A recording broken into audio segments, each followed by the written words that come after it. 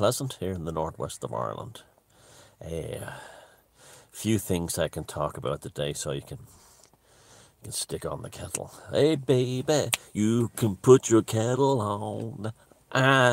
You can put your kettle on. Oh baby, and a plate of fig rolls. Oh baby, you can put the kettle on. Yeah, you can dip my tea bags in, stir my milk, yeah, baby, yeah. See, I invented tea and cake porn a long time ago.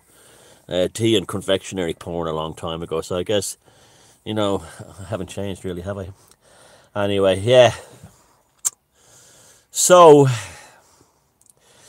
first few things to talk about.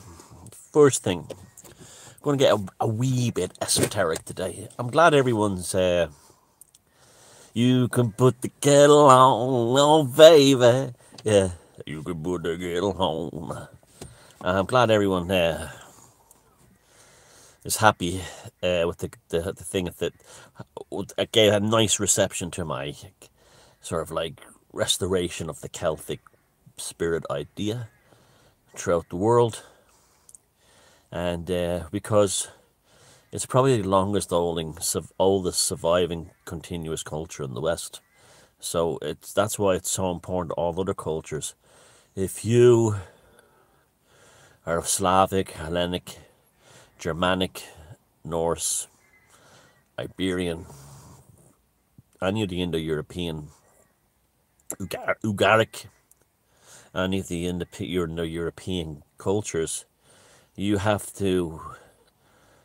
should cherish the Celtic one too, because the Celtic fringe that I spoke about are the ones who preserved a lot of the myths you guys lost under the Romans, and particularly Lutheranism and things like that. So you owe the Celts a debt of gratitude. I mean, Tolkien certainly did, and to a lesser extent the Norse, but the Celtic peoples more so, because they were their common linguistic and artistic styles they weren't all they were all different races, but they shared a very common linguistic and artistic style, which survives to this very day. So the peoples and the lands of the Celtic fringe are a direct past back to the ancient past of all you European peoples. So that's why you must be grateful that we have that. I am. Even if I wasn't Celtic a heritage, and I have some Viking heritage too, and some Anglo-Saxon heritage and Iberian heritage, I'd be grateful for that surviving too. So thank you for the kind and gracious reception for that. Now back to our regular broadcasting-ish.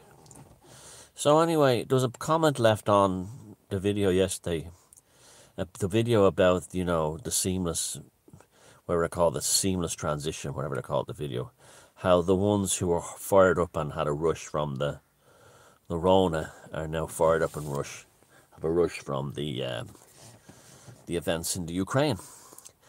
And there was a person left a message which really pissed me off, because it shows how governments, and the Irish government in particular, but the government everywhere, are determined to feed these events.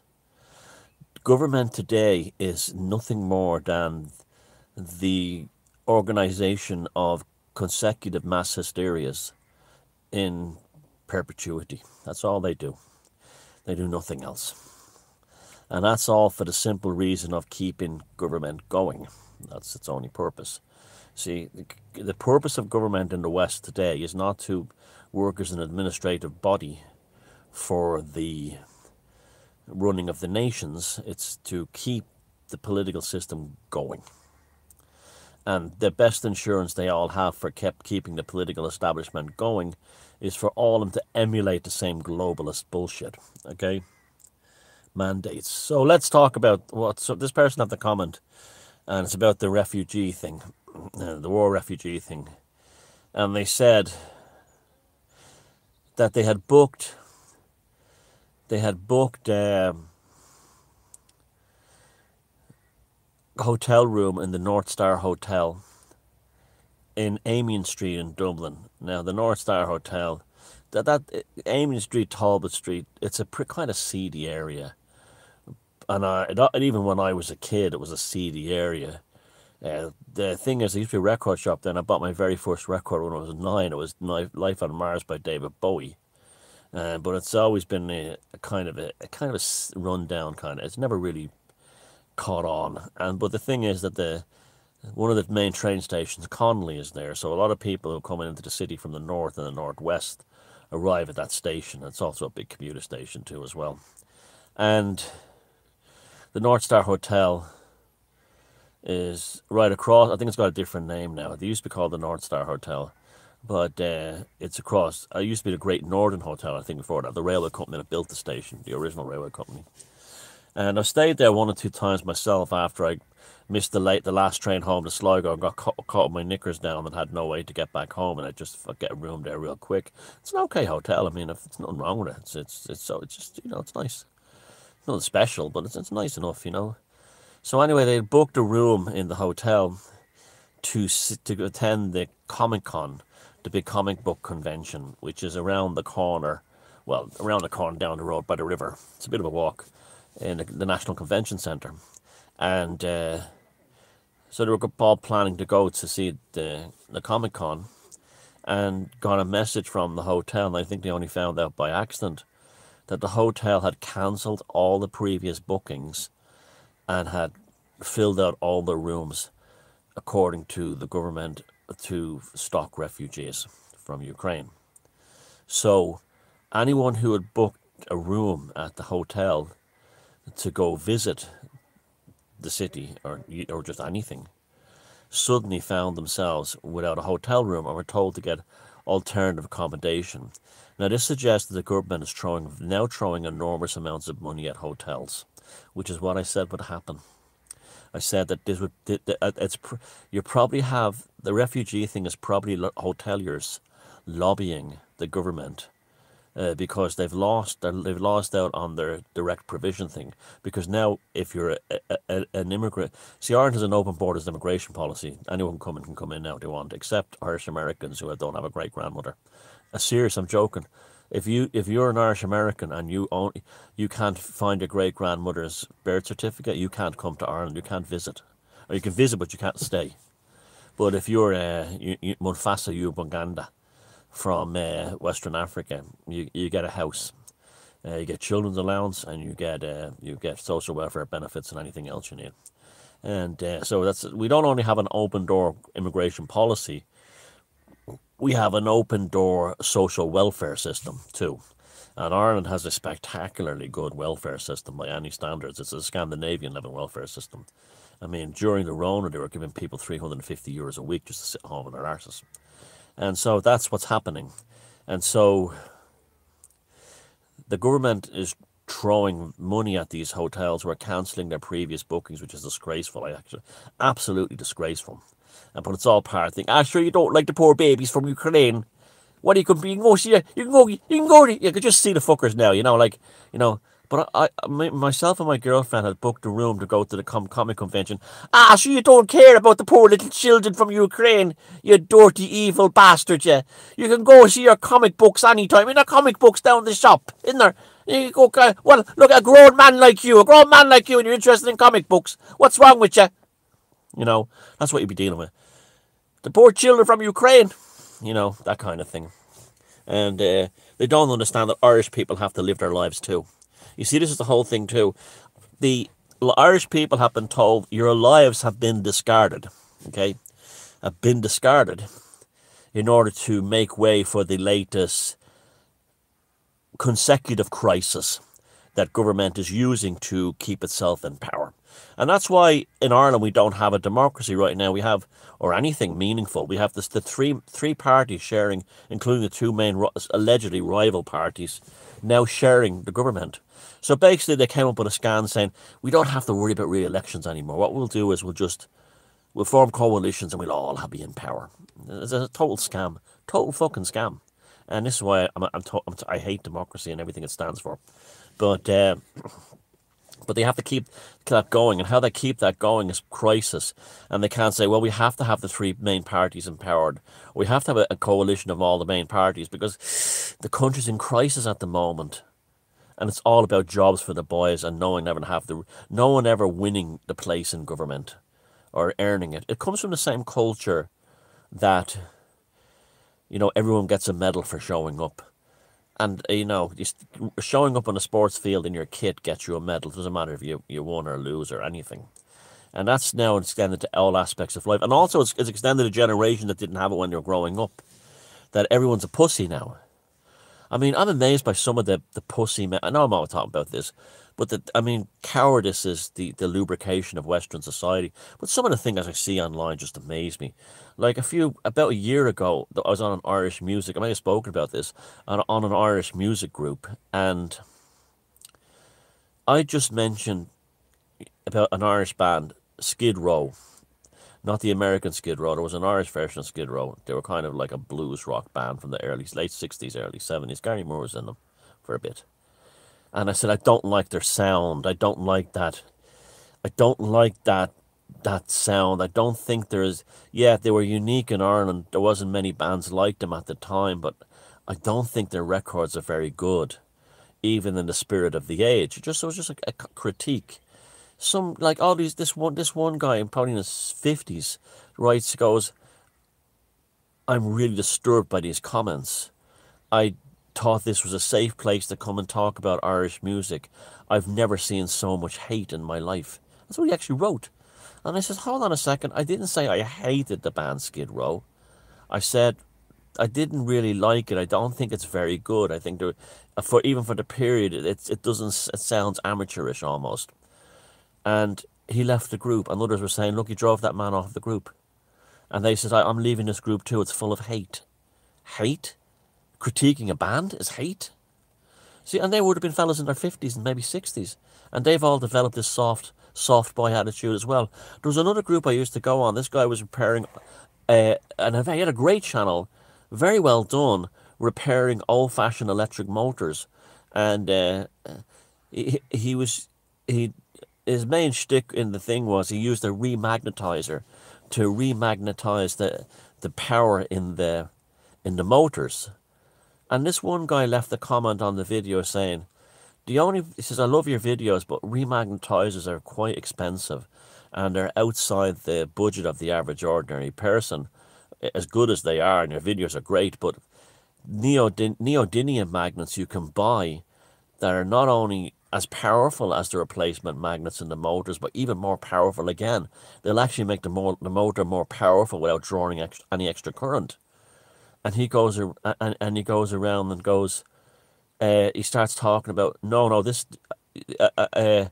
he goes, if he puts a post up saying, for 2 years I put up 160 videos of me repairing motors, and this one troll comes on and starts going on about how I'm doing it wrong. And then the guy comes on again, I didn't say you were doing it wrong. Please misunderstand me. Don't misunderstand me.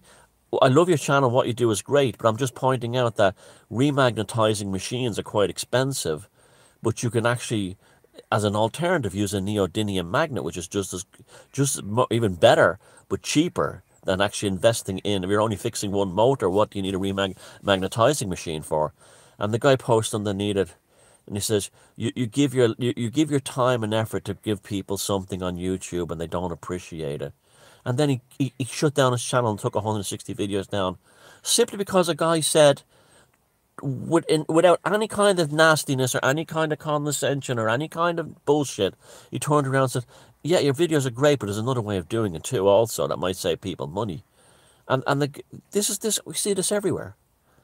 And we see this everywhere. You're not allowed to have an opinion because it hurts someone's feelings. So that person who's had their rooms cancelled at the hotel in Dublin, if they were to call up and say, I had booked this, myself and my girlfriend were really looking forward to going to Comic-Con. It's hard enough to get a hotel room in central Dublin, and it's expensive.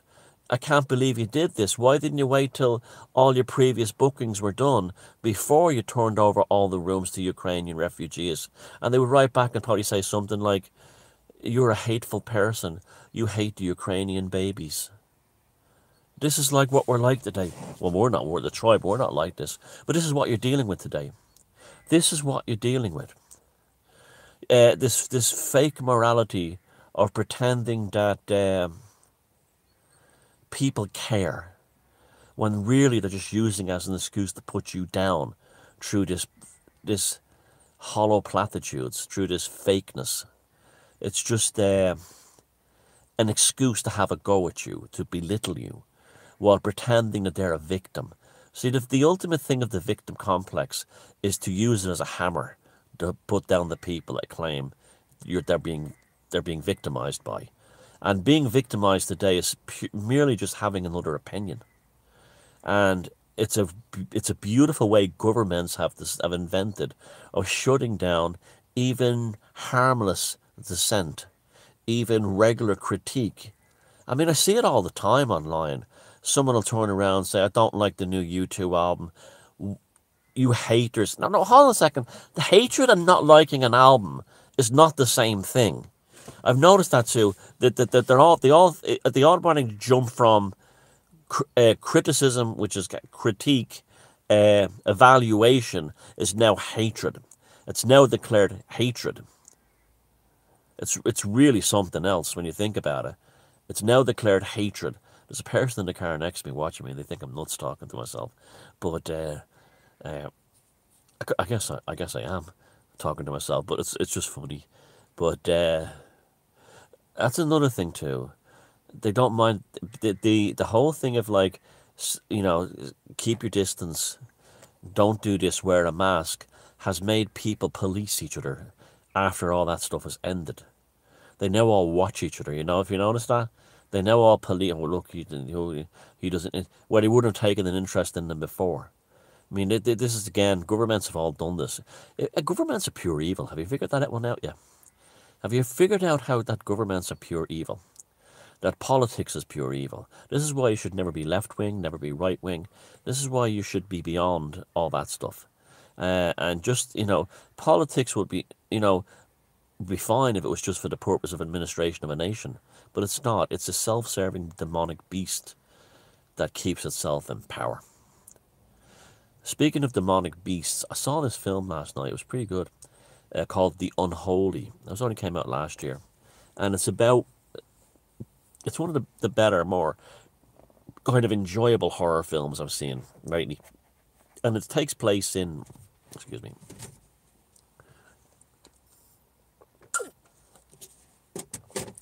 present day rural Massachusetts.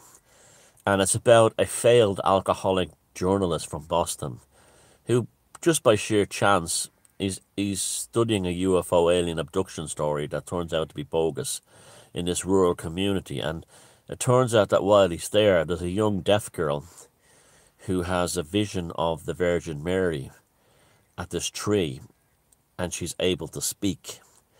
And again, and then suddenly she's able to cure people. But it turns out that it's not the Virgin Mary. It's an Irish witch who had been put to death in the 1800s for doing magic. And she had pretended to be the Virgin Mary in order to get back at the community who persecuted her. So that classic story, that sort of thing. But, it's really well done. It's quite well done, though. The guy who plays the main character is good. But it's... I made a video a few years ago saying about these Marian apparitions, be very careful of them. If you go to Knock here in Ireland, where the Virgin Mary was supposed to have appeared on a wall, it could have been anything from a magic lantern to, some kind of fairy thing to anything. But there's a terrible demonic energy in Knock. A horrible demonic energy in that town. And it's an awful place. Now, my theory was, especially after looking at the Fatima thing in Portugal, with those two kids dying in the same year, and the other one being scurried off to a nun, and there's good theories that those kids were probably murdered. And what those kids reported was nothing like, the Marian apparition of the Virgin Mary, the classic imagery. The image was like they saw a 3 foot tall, squeaking entity that had no hair, like a kind of a jinn fairy kind of experience. And that area was under Fatima was one of the, I think it was either Muhammad's wife or mother, one of them. That's what it's named after. That was in the Islamic Caliphate, in the Iberian Caliphate under the Moors. So the place was crawling in jinns and there's caves all over there. But the whole thing was that the Jesuits took it over and made up a story that it was all about. If anyone, the Virgin Mary did not appear at Fatima. What appeared at Fatima was truly remarkable, and it did predict the future. And spiritualist groups in Porto and Lisbon even had put an ad in the newspaper saying something is going to happen at the end of the month. Messages, it was a demonic thing, and this demon appeared in front of them, and it was a tremendous thing. But the film was about that kind of the unholy, that the more energy people put into it, the more the demon was fed by the energy. And that's what the miracle is in this film, the unholy. So that's like when the miracle of the sun happened at Fatima and things like that. They were feeding the energy into the entity that appeared. And anyone who dealt with, like the St. Bernadette rotted away from cancer at Lourdes after her Marian apparition. It goes on and on. But when I was a child, the most terrifying film I've ever seen, the most terrifying film I've ever seen as a child, was actually a religious film that was supposed to be beautiful called The Song of Bernadette.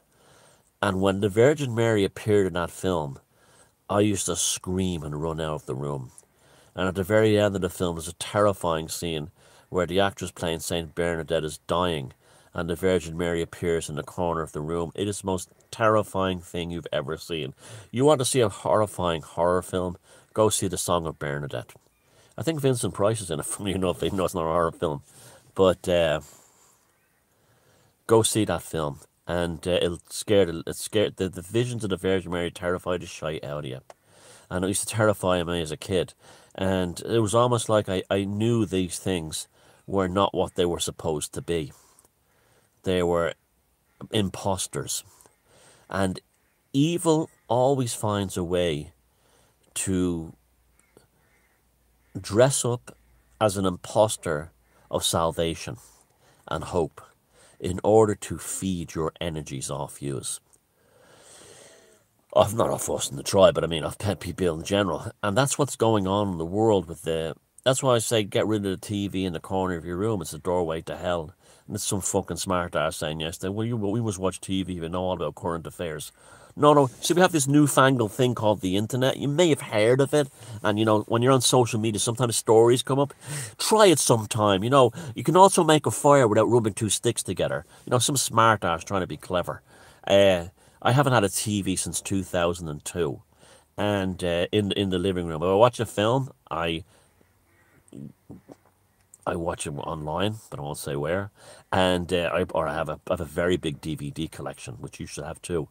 DVD is a very good format to collect, and you can pick up films real dirt cheap. But anyway, so the imposter always shows themselves as the salvation. So that's what the governments are doing. We're saving you from Vladimir Putin. We're saving you from a slightly more virulent seasonal flu. And it's all done to lock you deeper into your prison. That's all it is. It's evil. Evil as a savior. Now, that got me, and I was looking at the way everyone's all fucked up on oil prices at the moment, right? Everyone's all screwed up on it. That's a very complex thing. And they're trying to blame it on Putin and stuff like that. Bang! The oil prices and stuff like that, right? But oil has an interesting esoteric history. Now, we're going to get real fucked up now here, right?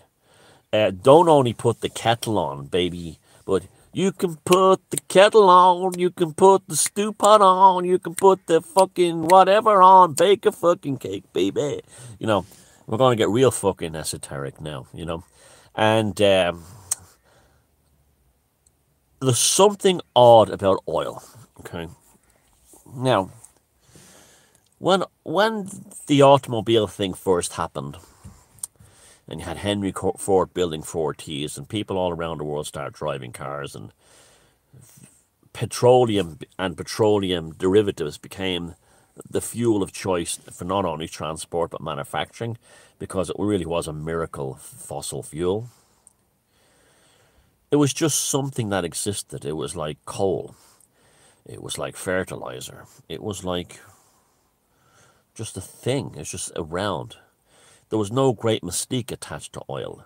It came out of the ground in Texas. It came out of the ground in California. It came out of the ground in the Caucasus and a few other places around the world. But oil was just oil. Just oil. It was just a thing. It was nothing that had any particular power over humanity or mystique. It was not something that people had an emotional relationship with it. Fuel was fuel. It was just oil, petroleum, gasoline, kerosene, whatever, aviation fuel. Then oil was discovered in the Middle East, in the land of the jinn, from deep in the earth of Arabia. And suddenly, oil takes on a very different nature. Oil becomes something that is attached to the emotional and psychological health of the Western psyche. And I know a lot of that had to do with the Arab-Israeli conflict that was dwelling at the same time. But the dependency on oil from the Arab countries was very peculiar. Suddenly, oil had control over our destiny. And it came from the land of the jinn. And suddenly oil was more than just a fuel that was just there. It was the dominant thing of life, and you people, when King Fahd cut off the oil wells in 73 and caused the Arab oil crisis, people lined up to get petroleum and gasoline. Oil became a pathological entanglement with the human consciousness. Jinn fluid. It was almost like the jinn was behind the oil that was coming from the Middle East. And that oil went into everything. Plastic products, records, music, albums, clothing, you name it. That jinn fluid from the Middle East was going into everything. And Western man became increasingly neurotic. Now, my old good friend, lamented friend, Dino Crane, was an oil man, and he told me what happened at Deepwater Horizon thing in the Gulf, which is interesting because Jason has been on 313 has been talking a lot about a lost civilization in the Gulf just off the coast of New Orleans, where the Mississippi meets the Gulf. And Dino Crane told me that they dug oil out of the Deepwater Horizon thing. Was a cover story because they removed oil from the ground that was alive. And the thing was living, it reacted. And this is why the militaries all over Europe went crazy, in America sent warships and everything. And eventually this thing was coming out of the ocean and spreading across like a large area. It seemed to have, and if they touched it or it moved, it ran away. It was alive. This thing was like a gigantic animal. And it was killed by a French submarine who fired some kind of large weapon at it, torpedo or something. And that was very weird. While I was talking about the gin and the oil thing, the phone died, and it's full of power. There's like 80-something% in it. That's never happened to me before, where the phone died like that. Very peculiar. But anyway, this relationship we have with oil now, I wonder did YouTube pull the stream, whatever. That was weird. But the relationship that we have with oil to this day is a wickedness. If oil didn't come from the Middle East, I wonder if we would just treat it the same way we treat other things, just as a commodity, and not something that has this mystique and psychological and almost, life survival entanglement with it. Is it the fluid of the jinn that's being used to pollute the mind of Western men? So anyway, there's something for you to think about. I'll end this thing now because I don't trust it. But I might make another video later on. I had a few more things to talk about, but I don't trust this now. So take care of yourselves. Love you all, sanguine gnosis. And we'll talk later. Very interesting, spooky. You can put your kettle on. You can put your kettle